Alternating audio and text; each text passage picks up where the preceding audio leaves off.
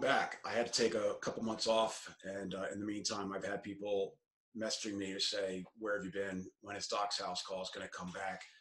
Did you quit?" So the answer is no. I didn't quit. I'm back. Um, the summer was just crazy busy. My family was traveling in the beginning of the summer, and then I had other things going on. As you can see, I moved into a new office. So between August and September, I was packing up the old office, unpacking it here in the new space, trying to get myself kind of straightened away, but also still trying to run my business. In the meantime, a couple weeks ago, early October, we had the District Time event in Washington, D.C., where I was, not me, but my company, NTH, was the lead sponsor. That was great. At the same time, the 2 days prior to District Time, we had our second Microbrand University workshop, which I had to prepare for. So it's just been really busy, like I said, and I wasn't able to keep up with the Doc's House Calls recording schedule that I tried to set out by doing one of these every couple of weeks. So it just got to be too much. But I am back. I'm not going to have anybody on with me today because there's a few things I wanted to cover that, it's not good to have somebody else sitting there while I go through all this. So starting with Microbrand University, since we started doing this earlier in the year, a lot of guys have been asking, can we take this show on the road, do one in Europe somewhere, or put it up online? So I have answers to both of those. The first one is we're actually looking at doing our next Microbrand University in March in Dublin, Ireland. So we're still trying to work out the exact dates and place and location, all that stuff. But yeah, I think we're going to be in Dublin in March. So for everybody in the EU or the UK, if you can make it there, we'd love to have you. And for those who don't know what I'm talking about, Microbrand University, you can look it up. It's microbrandu.com. But it's basically a workshop for brand owners, not necessarily watch brands, although it's mostly about watches, but it actually is applicable to any startup, small business, where we talk about everything from business strategy, product design and development, pricing strategy, fundamentals of the financing of running your business, marketing strategy, promotion, social media, distribution strategy, retail versus direct to consumer. So we cover all of that in 2 days, and we have a team of experts. There's a guy named John Tour, who is former. He's a process engineer. He's worked at GE and 3M. He is from Dublin, Ireland, which is why we're thinking about doing it there. He was responsible for launching 22 new products in Europe in 2 years. And he's taken companies from very small to very large. He's a guy that really knows what he's doing. He's my personal business coach, and he's been responsible for a lot of the growth I've seen in my business over the last couple of years since he and I first met. We also have my chief marketing officer, Josh Irons, who is the former COO of the digital marketing agency, which was a 2-time member of the Inc. 5000 fastest growing companies. And then we have John Keel from WatchGauge, which is probably, if not, certainly one of, if not the fastest growing online retailer of microbrand watches, certainly in America, maybe even the world right now. So John's had his business up and running for 2 years. It's just growing like wildfire. So those are the 4 coaches. And for those of you that have been asking us to do one in Europe, we're probably going to do the next one in Europe. For those that have been asking about making Microbrand University available online, the honest truth is we didn't like the idea at first because, among other things, how do we protect the content from being distributed widely? But more importantly, we really felt very strongly that a lot of the value of Microbrand University is in being there together.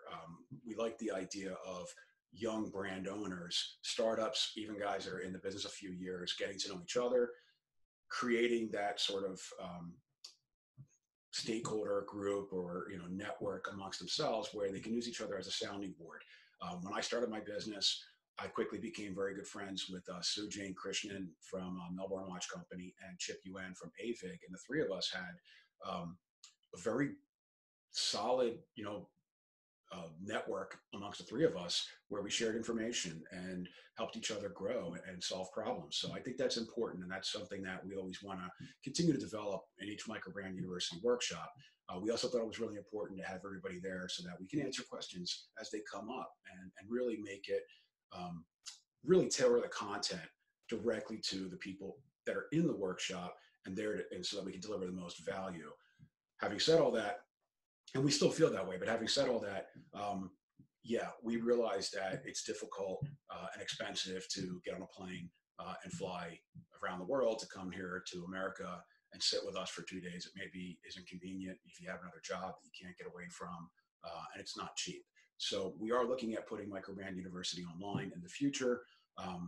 We're trying to figure out how we can break up that content over 2 days into smaller, maybe more bite-sized chunks, and not see the value decreased. I'm not sure how we're going to make it as interactive as the online, the in-person course is. Maybe the online course will be more static and basic content, and the in-person course will be more of the advanced, more interactive content. So look for that to happen hopefully next year. So I wanted to talk about a couple things that have been happening in the industry, particularly recently, but I think these are things that have been coming for a long time. And I've been talking about them for years, but I've never blogged about it. I've basically just been talking about this stuff on Facebook and on forums, but I think it's really happening, or it's coming to fruition right now, and people are seeing it, and I think we're all kind of wondering what's going to happen next. So I want to start with the Swatch Group and their plan starting in 2010 to cut off supply of ETA movements to the market by, I'm sorry, it was a 2000 plan. 2010, that they were going to, it's a 10-year plan started in 2010.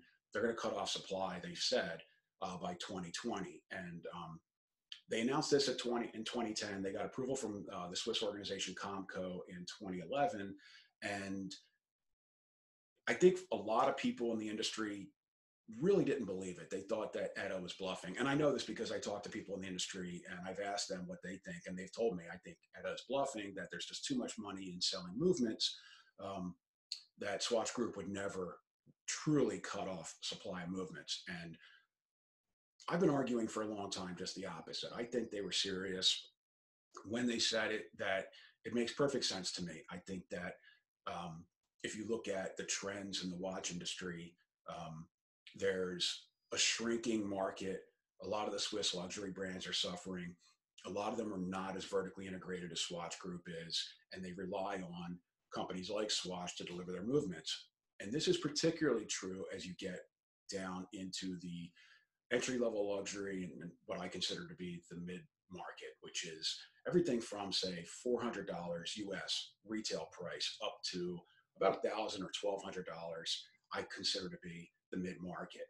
And most of the companies that sell in that space that use ETA 2824, Solita SW200, or Miyota 9015, very few of those companies have their own movements. I mean, none of them do really. So we're all kind of reliant on a very small number of suppliers to give us movements for our watches. Every micro brand, for the most part, every mid-range, you think about Victorinox and Laco, where do they get their movements from if it's not an in-house movement? And most of them don't have them.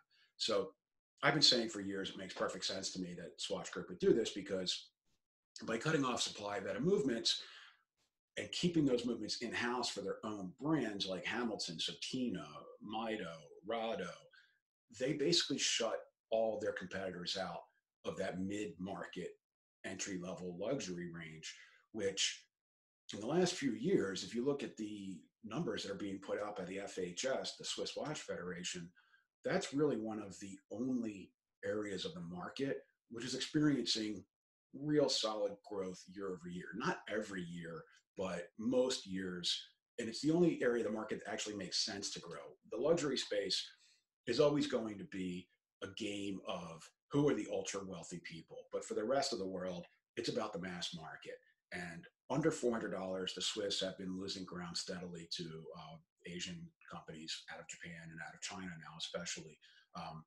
And that mid-market space, I think, is where Swatch Group in particular sees their best opportunity to maintain market share. And by shutting other brands out, by not continuing to supply those movements, I think strategically it makes a lot of sense. Now, what was interesting is in 2016, they actually went back to Comco and got Comco to agree to reverse that decision and allow ETA to basically flood the market with cheap 2824s. And that actually was a real problem for a lot of companies. And I'm going to document all this. There was an article in Europa Star called "Who Will Succeed at a," but you can read it for yourself. I mean, Technotime is now out of business. It's been a difficult time for a lot of EDA's competitors. Not only does Swatch Group own EDA, but they also own Nivarox, which is basically a monopoly on hairsprings. For years now, we've been hearing that silicone was going to be the way of the future in hairsprings. Tag Heuer came out with a silicone hairspring model just recently, the new Altavia series. And of course, if you've been paying attention, you probably already know that that watch got recalled worldwide. So there's a real problem now with supply. As of 2014, again, I'm going to document this by posting up a picture of the Europa Star Magazine article. As of 2014, Solita was still not completely independent from EDA. Solita was still dependent on EDA for certain parts, not just Nivarox hairsprings, but Ebauches. So, I don't know if that situation has changed, but we're talking hundreds of thousands of movements that are potentially simply no longer available. So in recent years, we've seen other companies try to step up. The first one was Ronda. Ronda, longtime maker of quartz movements. They stopped making mechanical movements decades ago. Now they're back with a new caliber called the R150. This was announced at Basel World in March of 2016. So I was actually in Hong Kong at the September show in September of 2016, and I met with Ronda, and I asked them, when is this movement going to be available? What's your annual production capacity going to be, and how is it going to be priced? And what sort of lead times are we going to have? I mean, these are basically very basic questions that a brand owner in the manufacturing business needs to understand of a new supplier. And at that time, September of 2016, they couldn't tell me how much it was going to cost. They couldn't tell me what their annual production capacity was going to be. They couldn't tell me what the lead time was going to be. They didn't know when it was going to be ready. So that was 6 months after they had announced it at Basel World in 2016. I was in Hong Kong again last year, 2018, and I saw Ronda again, and I asked them the same questions. Now, at that time, STP, Swiss Technology Productions, which is owned by Fossil, had now hit the market with their STP 1-11 caliber. So I've used it. I know what it costs to buy it in bulk, and I know how it compares to EDA, Solita, and Miyota movements. So I've got a good feel for where a movement supplier needs to be competitive. Here's where it got interesting. So as of September 2018, Ronda still couldn't tell us exactly when it would be ready. They said sometime, hopefully in late 2019, which is obviously now. They said they weren't exactly sure what their production capacity was going to be, but I tried to nail them down. I said, more than 10,000, more than 50, more than 100. And they said, no, like definitely not that big. And I said, well, more than 5,000? And they go, oh yeah, more than 5,000. So I take that to mean they could probably deliver 5,000 movements a year, which in the greater scheme of things is nothing. We're talking about 1.4 million EDAs and Solitas as of 2014, and 5,000 movements compared to what's being removed from the market right now is just absolutely nothing. So last year, Shinola was using the Ronda movement in their Lake Monster series of divers. When Shinola makes watches and they buy 5,000 movements, they're buying all of them from Ronda. This year, I think it's Laco using the Ronda movements. I don't want to throw them under the bus, but behind the scenes, I've asked around. At least one person told me they heard the Ronda movement was unstable and there's some problems, dialing in the reliability of it. And this is not unusual for a new movement supplier. It's very common that for the first couple of iterations, the first couple of production runs, they have to get the movements out into the market and then see what the experience is and then, kind of fix whatever's wrong. So it's not a knock on Ronda necessarily. It's just an acknowledgement that Ronda is not going to save the industry from a lack of EDAs, which that brings up then STP. Swiss Technology Productions, another Swiss movement supplier with a drop-in replacement for the EDA 2824, owned by Fossil, publicly traded company, billion-dollar market capitalization, obviously a company with the resources to develop their own caliber and get it out in the market and hopefully invest in production capacity so that they can scale up and replace what EDA isn't putting into the market. Now, I honestly have no idea what STP's annual capacity is, but Zodiac, which is also owned by Fossil, has been using some non-STP calibers. In particular, their recent GMTs, which were a huge hit. STP doesn't have a GMT, so they had to use ETAs or Solitas. Um, but the fact is that I've used STPs in two models. We used 300 pieces in the NTH Tropics. Used another 350 pieces in the Devil Ray. We had about a 10% defect rate overall. It was higher on the Tropics. We kind of got it down to a more manageable level on the Devil Ray. And I've talked with other brand owners. They've had similar experience. Again, I'm not trying to throw STP under the bus. I recognize that a new movement supplier is going to have their issues up front and that they have to work those out. But from my perspective as a brand owner, I'm not prepared to make another big investment in a movement until I know from others in the business that they've ironed out the kinks and it's more reliable now than it was. Recently, I've heard Felsa Lashot has movements available, but they said something like they had 2,000 pieces ready in inventory, ready to deliver. Quite honestly, the prices were unbelievable.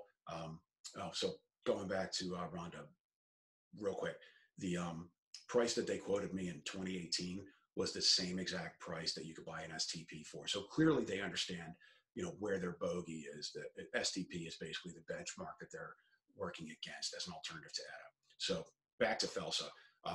This year, just in the last few months, I've heard that Felsa Lashot has some ETA clones, drop-in replacement for ETA available. Quite honestly, the prices sounded too good to be true, and I couldn't verify if they were new old stock or if they were just rebranded Chinese calibers. We don't know. So I've decided not to use those in a future production.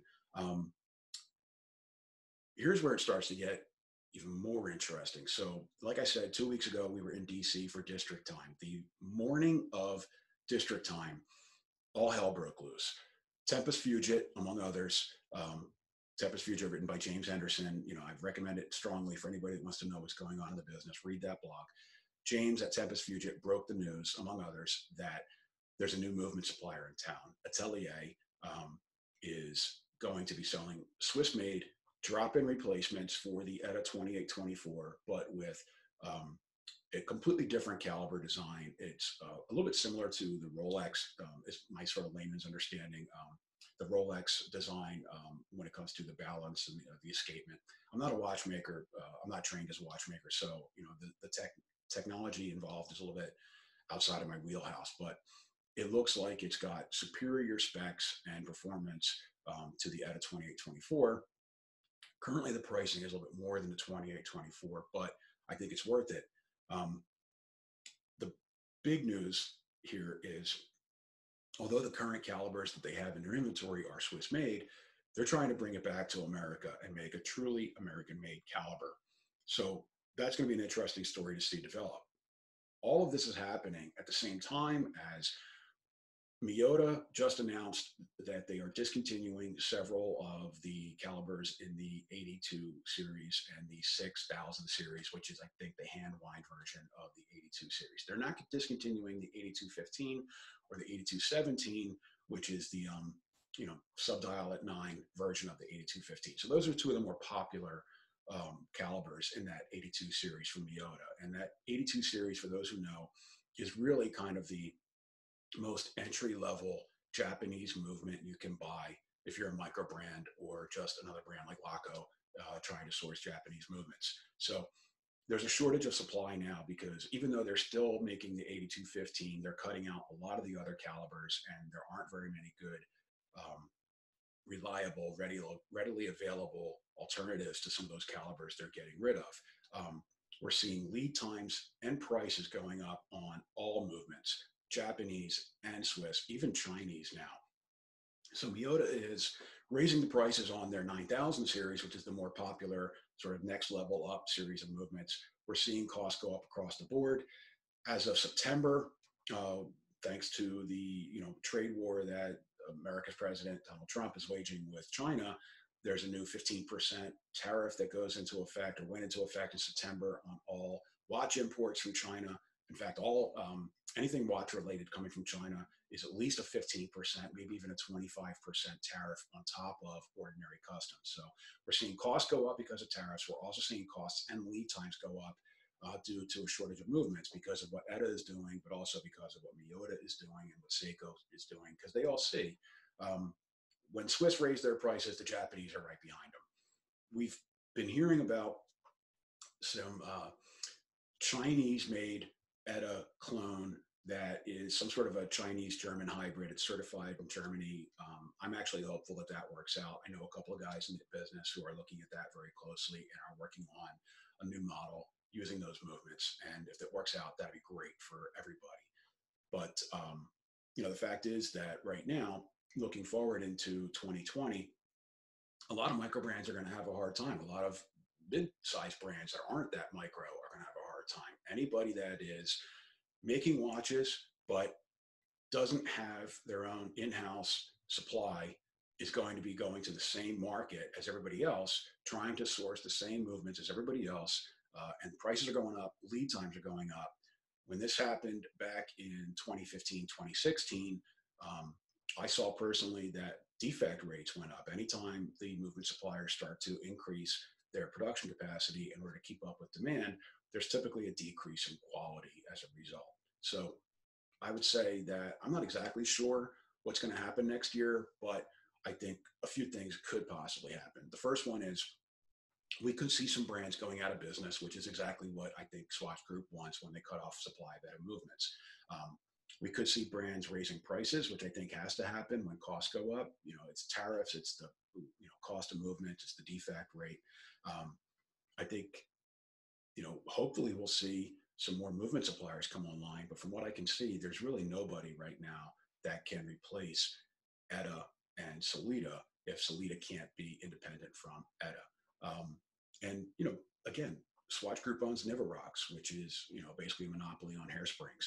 So if Swatch Group decides to cut off all supply of Niverox hairsprings and all supply of ETA movements and all supply of Ebauchets to companies like Sellita, it's a real big problem. So I'm hopeful that in the future, possibly the near future, we'll start to see more vendors come online. I'm hopeful about these guys down in Arizona, FTS, that are talking about, they've got this AmeriQuartz movement right now, which if you're into microbrands, you're probably not into quartz movements at all, but I think they're talking about trying to develop their own in-house mechanical caliber, which would be great. Atelier coming online is interesting. I've talked to some other guys about, what can we do to bring watchmaking in a big way back to America and start mass producing an American-made movement, but also how can we do more production of the other parts, cases, bracelets, clasps, all of that. If we can do that here and assemble here, I think we not only create jobs, but we can also alleviate some of the problems in the business. But we got to figure out how to do it in a way that's efficient from a cost perspective, because obviously labor rates here in America are so much higher than they are in places like China. So there's a lot going on. And like I said, I don't have a crystal ball into the future. I don't know exactly how it's all going to shake loose. But what I do know is we're already seeing the effect. I just saw another competitor cancel a project, refund everybody's money. They cited the Trump tariffs, the rising costs of movement, and also a recent decision by PayPal to stop refunding their transaction fees when somebody cancels an order, like a pre-order. So that's going to make it harder for startups as well.